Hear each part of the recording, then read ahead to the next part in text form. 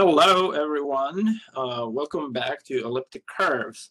So we have some very exciting applications of the Weil pairing today for you. So remember that we've talked about how we have Weil-Strauss models for elliptic curves, that we have isogenies, the dual isogeny, that those will show up today in class. Then we constructed the Tate module, and we talked a little bit about it. Out of the Tate modules, so the Tate module for Q, we saw that there is attached to it, there is a representation that we called chi p infinity from the absolute Galois group of Q to CP cross, which comes from the action of Galois on roots of unity, on p power roots of unity. Okay, and that was in the lecture, but the Tate module, we constructed that Galois representation as a one-dimensional ZP Galois representation. And then out of the action of, so here was, this was all thanks to the action of Galois on the Tate module. There is also an action of Galois on the Tate module attached to an elliptic curve. And out of that, I constructed a representation, rho e p infinity, from, well, I guess over Q if the elliptic curve was defined over Q, but let's say that for now, to the automorphisms of the Tate module, which is ZP, the Tate module is isomorphic to ZP cross ZP, so the automorphisms is GL2. Okay, so one application that we're going to do is that if I take the determinant of this representation, I mentioned during the lecture on the Tate module, that actually I get the cyclotomic character. And we're going to prove that using the Weil pairing. So what we proved last time is the existence of the Weil pairing. So we constructed a pairing, which is called the Weil pairing.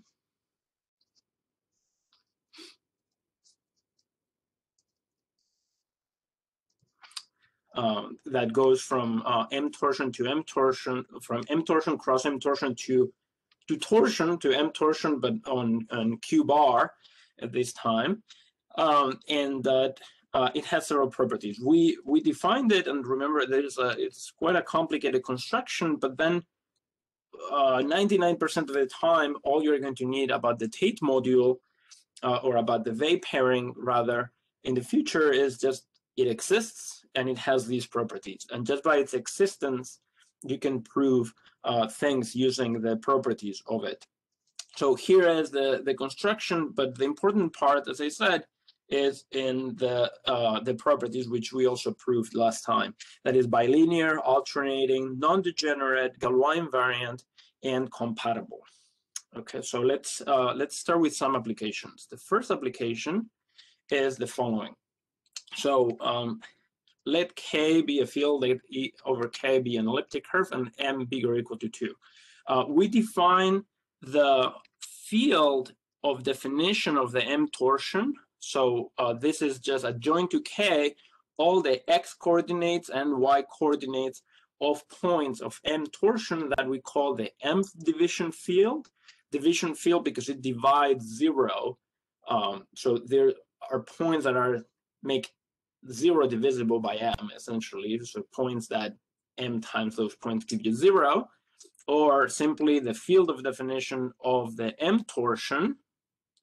And then two things we're going to prove. First of all, in the definition of the Weil pairing, so if you go back to the theorem about the Weil pairing, it just said that the image lands in mth roots of unity, but it doesn't say that this map is surjective. So we're going to prove that this is surjective. We get all the mth roots of unity.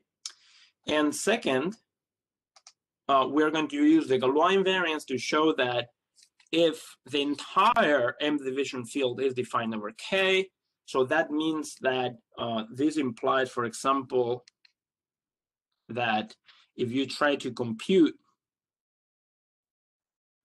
the rational points on the elliptic curve over K, since the coordinates of every M torsion point is defined over K, then what that says is that the M torsion is defined over K, okay, the full M torsion. But it turns out that this theorem or this corollary of the wave pairing says that if that happens, then the mth roots of unity are in the base field. And that's a big restriction. For example, if you think about number fields, over Q, we only have 2 roots of unity, plus or minus 1. Okay, so so let me prove this. So first of all, consider. So this is first for part A. Consider the image of the wave pairing.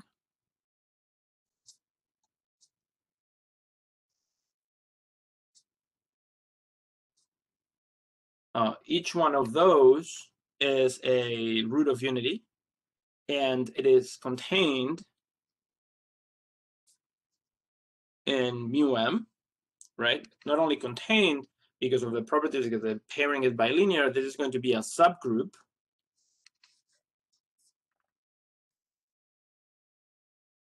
And therefore, because it is a subgroup, the subgroups of mth roots of unity are other subgroups of roots of unity. The subgroups of the roots of unity are just lower degree roots of unity, if anything.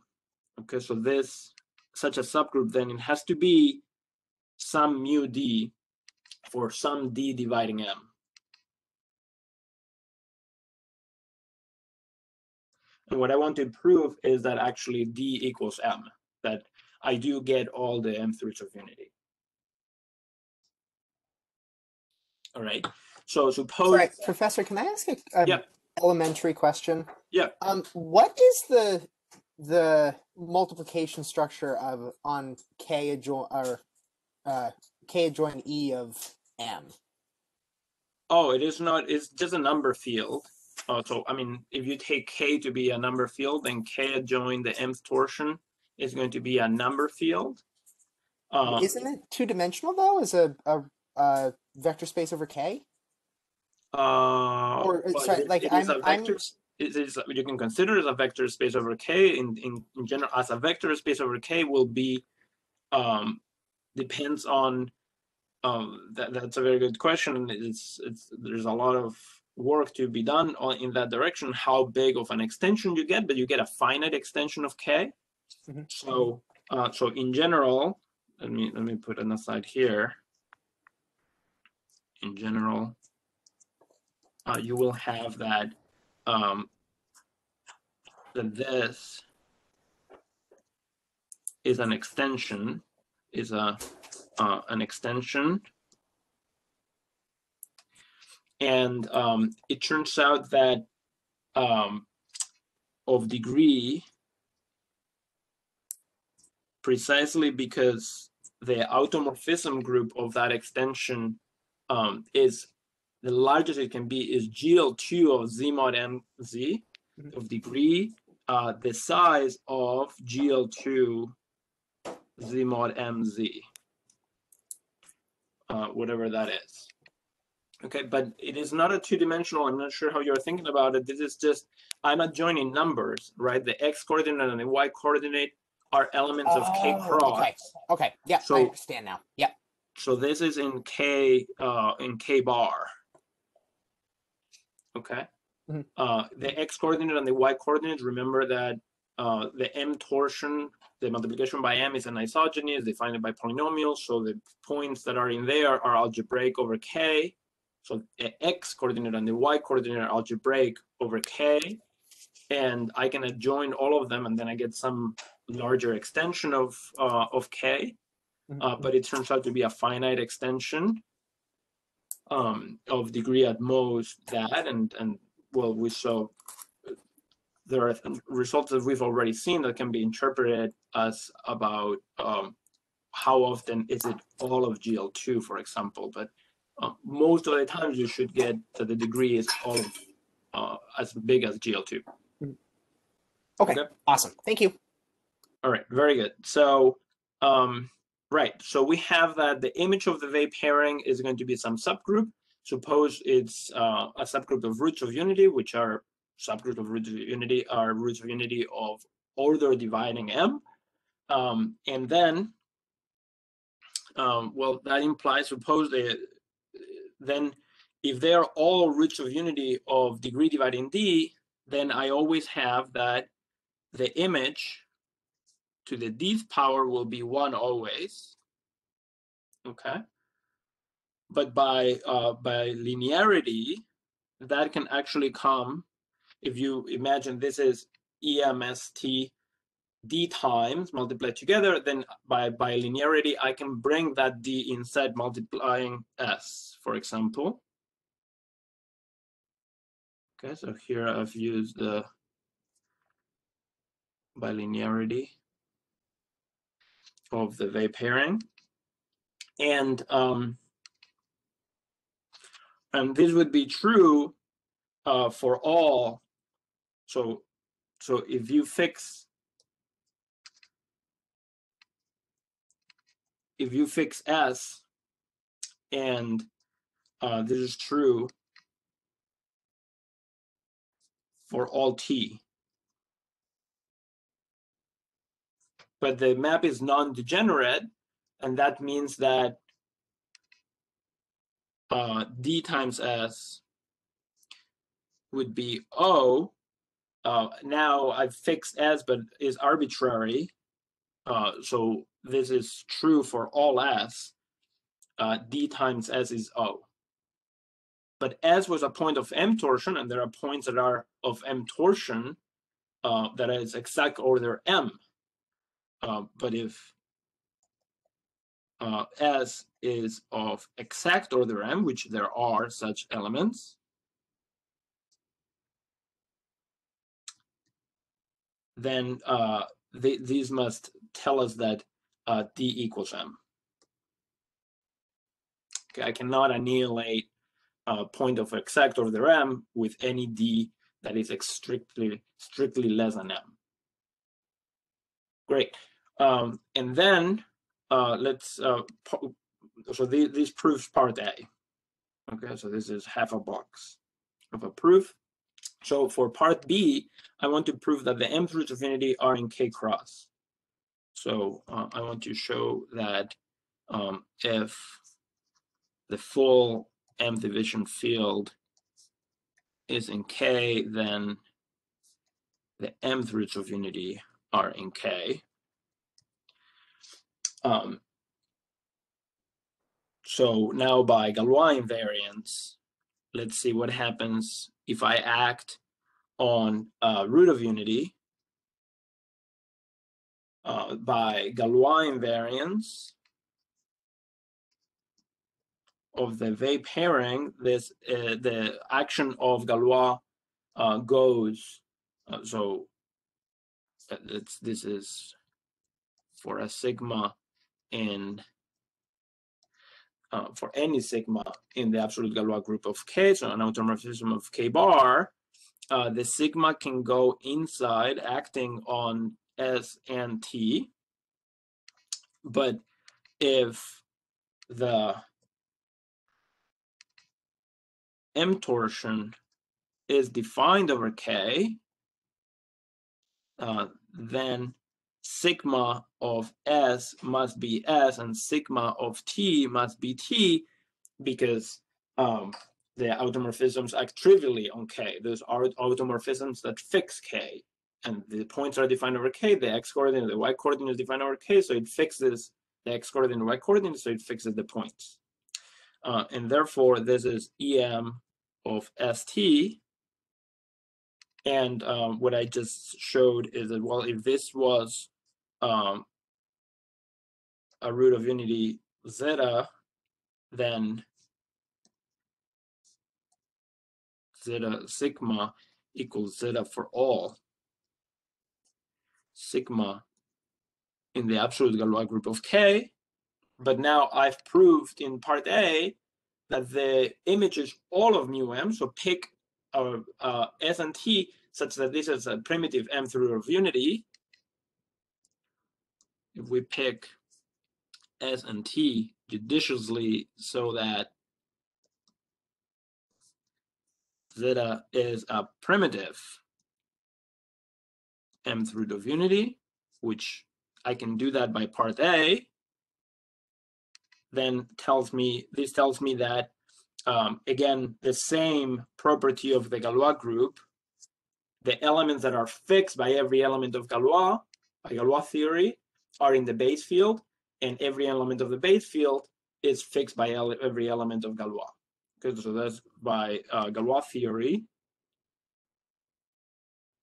This tells me that zeta is in the base field in K.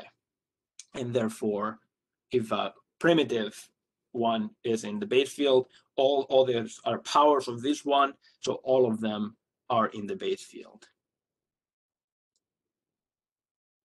Okay? They're units, so they are in the unit group. Right? So that's fantastic. This is in the classification of what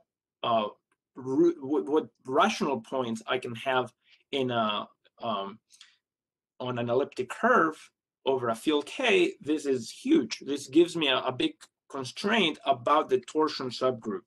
So the fact that, so again, well, this fact is right here, so I'm just not going to repeat it. This is a very strong condition. For example, over Q, if I have mth roots of unity in Q, that implies that M is 1 or 2, right? So if the entire M torsion subgroup is inside a group of rational points of an elliptic curve, so suppose that you have an elliptic curve over Q,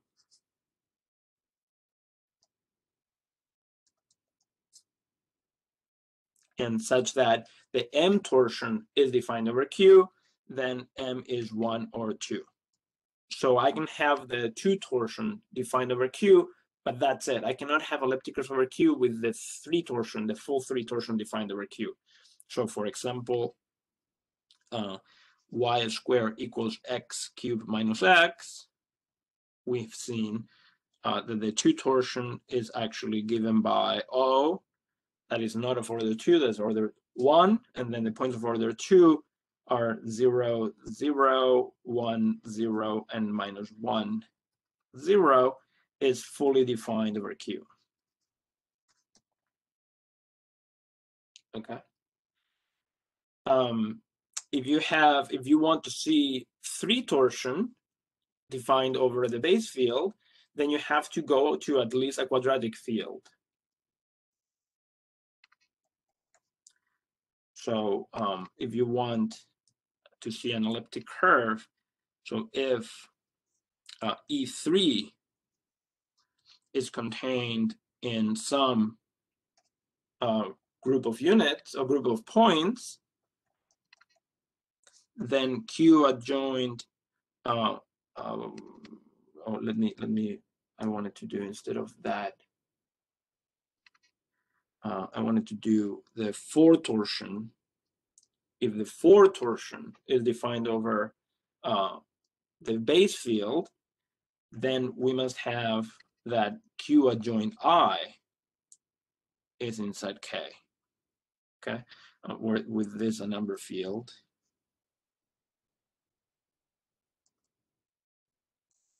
Then we must have that at least Q adjoint I is defined over K. So let me give you an example. So for example, take the elliptic curve E over Q adjoint I given by y squared plus xy plus y equals x cubed plus x squared minus 10x minus 10. And that elliptic curve is actually defined over Q, but I'm thinking about it as defined over Q adjoint I. It turns out that in this case, the 4 torsion is generated by 2 points of order 4, a point -2, -2, and a point -7, 3 minus 15i. Okay. So you see that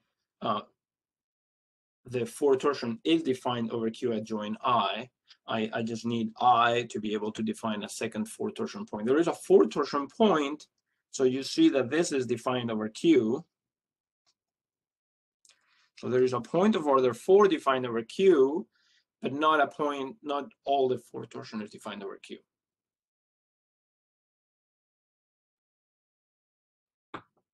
If you go to the LMFDB database, I have a full video about the LMFDB database that I made for CT&T at some point.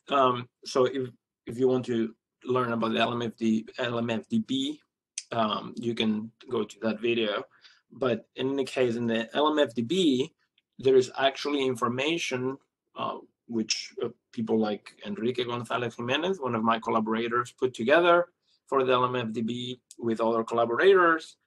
They've done a lot of work on what happens in what extensions you get extra torsion. So for example, if you go to the page for that elliptic curve, it will show you that after a quadratic extension, you gain all of the fourth torsion. You gain all of the two torsion and you get all of the fourth torsion at the same time when you go to Q adjoint I. All right. Actually, I think the full two torsion is defined over Q in this case. All right. What else? One theorem or proposition that I'm not going to prove is what happened between the Weil pairing and isogenies. It turns out they talk to each other very nicely. So let S be a point of M torsion on a curve E1, and T be a point of M torsion on a point in a curve E2, and suppose we have an isogeny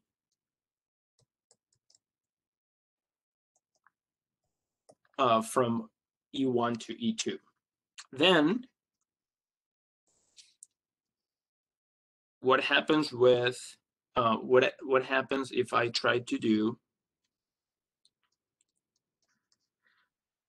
this? So on E1 I have S, and I can come up with another point of order M by using the dual isogeny. Remember, there is another isogeny. If I have phi, I have a dual isogeny going the other way, and I want to know what happens if I pair S with the preimage of T via the dual isogeny. Well, it turns out that this is phi of S, comma T. So the Weil pairing behaves the same way on both sides. It's just a matter of translating the points via the isogeny. Okay, so what this means is, in language of bilinear forms, is that phi and phi hat, the dual isogeny, are dual adjoint with respect to the Weil pairing. Okay, I'm not going to prove that. Now, another property is what happens. So we've defined the Weil pairing for M torsion. Can I define this for the Tate module?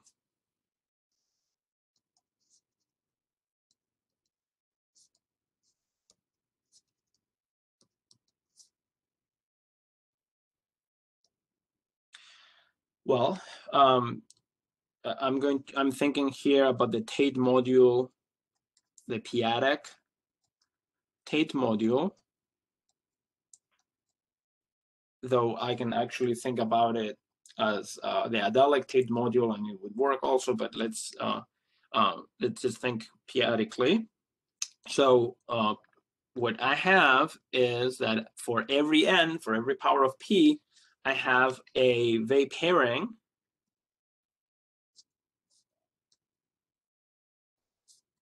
that goes to p to the nth roots of unity, and the Weil pairing has the compatibility condition, which is really nice because it implies the following. It satisfies the following property.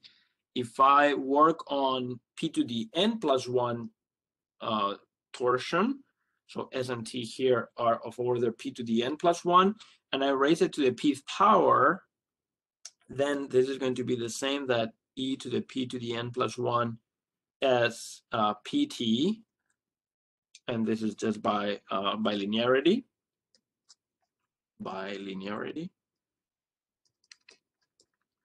And then also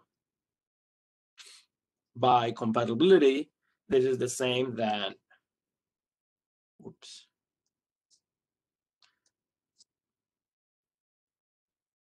PS PT. This is the compatibility condition. It's compatible. Okay. So what this is telling me is that if I look at the image of the p to the n plus 1 Weil pairing, raise it to the pth power, I get the image of the p to the nth Weil pairing. That is exactly a condition you need for the inverse limit to work out. So what that means, in other words, is that I have, let me put this maybe on the left-hand side so I can use the right-hand side later. So I have a diagram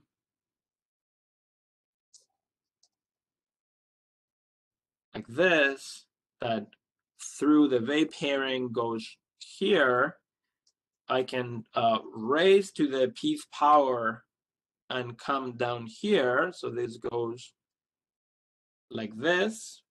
And then I can also map down by multiplication by p maps down to the p to the nth power torsion subgroup, and then use the Weil pairing over there. And what I just wrote above, what it says is that this diagram commutes. And that allows me to define a Weil pairing on the Tate module. Okay, remember the Tate module is just sort of like infinite chains of elements of p higher p power order, with the condition that when you multiply by p, you get the previous one, and the Weil pairing level by level is compatible to allow me to just operate on the entire tower of the Tate module. So I can define like this, and actually, because what we just saw also is that on the level of root of unity acts like multiplication, or like the pth power, I can also map to the Tate module of Q. So this is bilinear. It inherits all the nice properties of the Weil pairing at the level of M torsion, is bilinear, alternating, non-degenerate, Galois invariant, pairing. Now the compatibility is gone because now the compatibility was to build this, and it actually it is still adjoined for the isogenies are adjoined for the pairing in the sense above, that E of S phi hat T is E of phi S T, where now S and T are elements of the Tate module. Okay, so I've defined a Weil pairing in the entire Tate module, and that's nice because I can use that for my last result here, which is the following. So let E over K be an elliptic curve, and let P be a prime. Let we have two different representations that we built. I have rho of EP infinity that goes from, remember the Galois group of, oops, in this case, just K bar over K to GL2 ZP. And I also have chi P infinity that goes from the absolute Galois group to ZP cross, okay? Such that, remember that rho E P infinity of sigma, what it does is it's an automorphism that sends a point P to sigma of P. So this automorphism, so these are automorphisms of the Tate module, and these are automorphisms of the Tate module of Q. Rho sends P to sigma P, okay? And in GL2, when the image is GL2, is just with respect to a basis. So it's actually going to be a matrix of what it does with respect to a basis. And chi of sigma, since sigma is the automorphism that sends sigma to this other root of unity, but now as a ZP unit is telling me what is the power that I have to raise my roots of unity to for this automorphism. Every automorphism is raise every root of unity to a power, and the ZP expansion is telling me what happens for every P power order. Well, then there is one more representation that you can build, which is the determinant of rho E P infinity. And the determinant turns out to be exactly the power that you need to raise root of unity to get that automorphism. So the determinant of the representation on the Tate module is the representation on roots of unity. Okay, so let's prove that.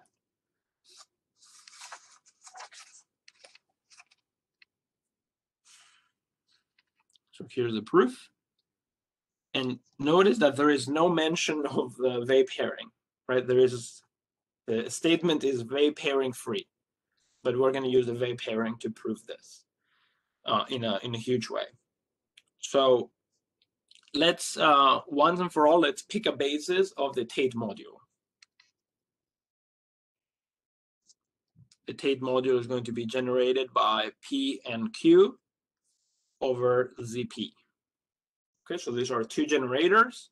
And here by P, I mean entire expansion of P1, P2, P3, P4, and so on, such that P times Pn and P to Pn plus 1 gives me the nth point. All right. And with respect to that basis, let's suppose that rho E P infinity of sigma is given by a matrix A, B, C, D in GL2 ZP. Okay. What that means is that, so this is where P is sent to, right? This column tells you that P is sent to, through sigma is sent to, P is sent to AP plus CQ, and Q is sent to BP plus DQ. That's just how linear algebra works. In this case, module theory works. Okay, but the representation as a matrix of a homomorphism. All right, then let's see. Here comes the Weil pairing to the rescue. I want to know what root of unity I get when I send through the Weil pairing P and Q. Actually, I do not need to know what root of unity that is. What I'm going to see is how Galois acts on this root of unity. Galois acts, so if I try to act with a sigma, that sigma, the same sigma as above, what that tells me, the representation chi tells me that it acts as raise that as that root of unity to a power, and the power is chi p infinity.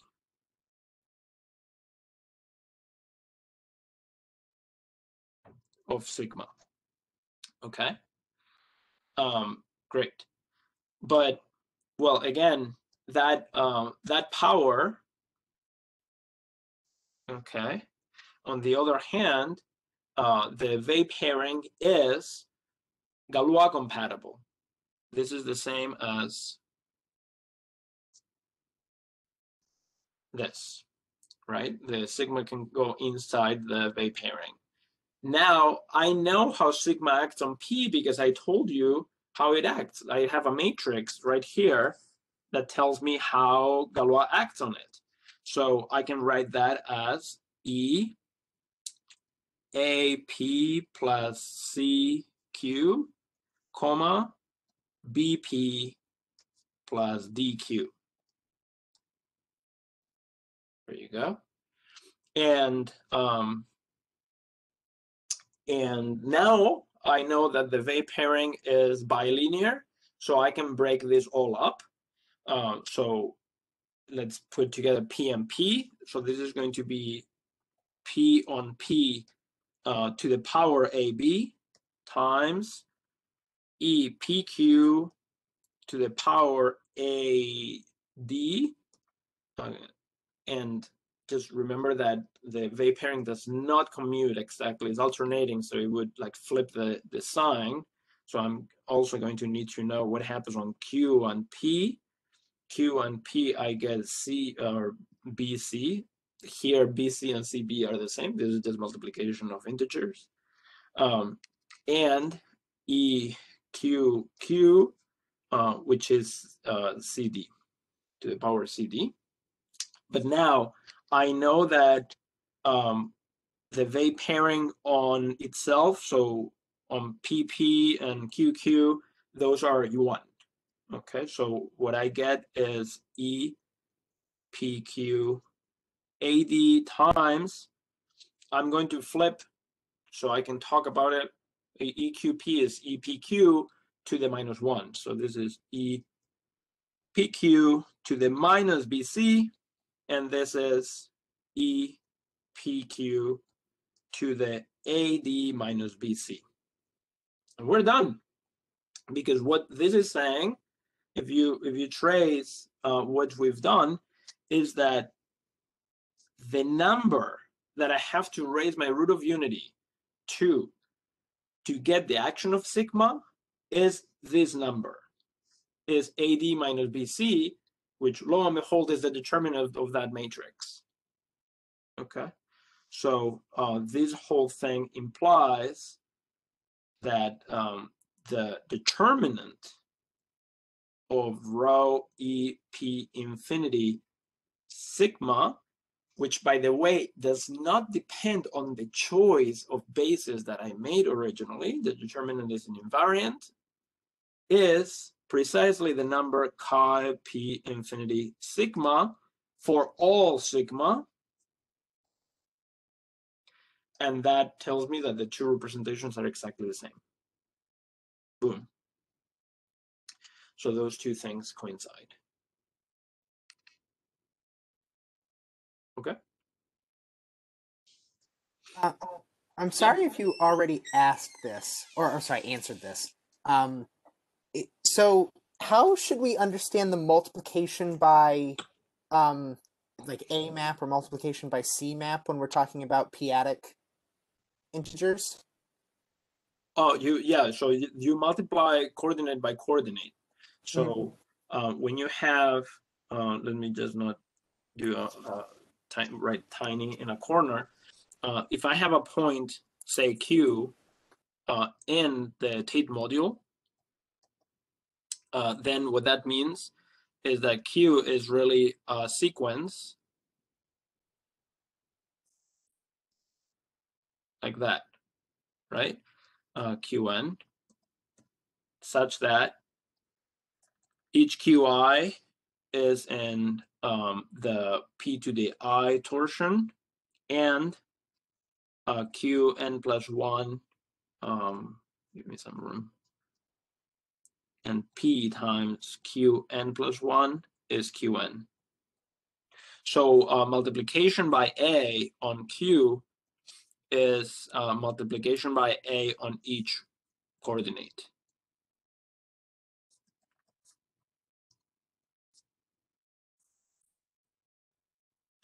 If Qn is a point of order p to the n, A times Qn will also be a point of order p to the n, right? P to the n times A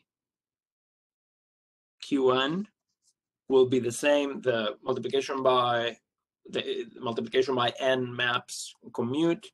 So this is A times p to the n Qn, which is A times O, which is O. So this tells me that A Q to the n is still in the right place. And we also need to check that it's compatible. The new sequence is compatible in the Tate module, right? What I want is this is still in the Tate module, and I'm checking both conditions of the new sequence. And then what happens if I multiply by P, A, Q, n plus 1? Well, that's, again, is going to commute multiplication by A, multiplication by P, and that is A times Qn. So they're all p to the n torsion, and the n plus 1 coefficient maps down to the p to the nth coefficient. So that works. So that's all we mean by multiplying a p-adic element of the Tate module by a number. Okay, so that also and means in this case, sorry, you can actually, A could be a p-adic integer, right? Because now also the compatibility condition would actually work, that I could multiply each coordinate by, instead of just A, I could multiply by A1, A2, A3, and then the compatibility or condition of the congruences would actually also help me and work. That's why it's a p-adic module and not just a Z module. Sorry, you were going to say. That was my question. That answered it. Thank you so much. Yep. All right, very good. So I'm going to stop here, and then I'm going to continue next video. We're going to spend a little bit of time talking about elliptic curves over finite fields. Not a lot, but some.